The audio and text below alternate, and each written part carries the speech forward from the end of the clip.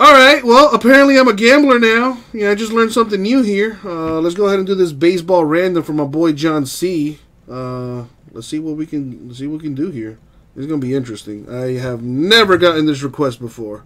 And I've gotten some weird requests before, John. Dude, no need to apologize. Again, I'm the idiot here.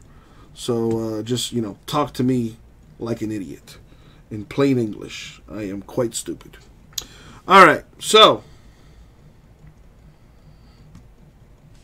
don't worry, J-Mess, I'll be counting Mississippi's. Either way, here it is again. So here's the list of what you can win. Depending on the number we roll, that's what you'll win. Alright?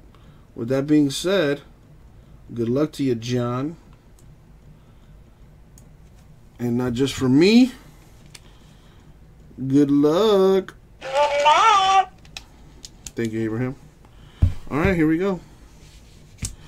1 Mississippi, 2 Mississippi, 3 Mississippi, 4 Mississippi, 5 Mississippi, 6 Mississippi, 7 Mississippi, 8 Mississippi, 9 Mississippi, 10 Mississippi, 11 Mississippi, 12 Mississippi, 13 Mississippi. Okay, that was one of those. That was probably top 5 weirdest things I've ever been asked to do. Just want to let you know. Alright, we got 6 and 3, which is the number 9.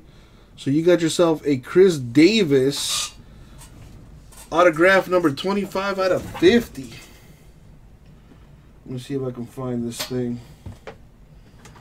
I love Jason, but man, he comes in here and everything I had organized just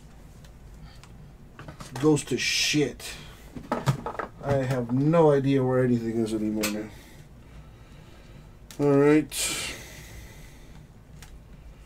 So, okay, so that's okay, that's that. Trying to get this Davis auto here. I think this is it right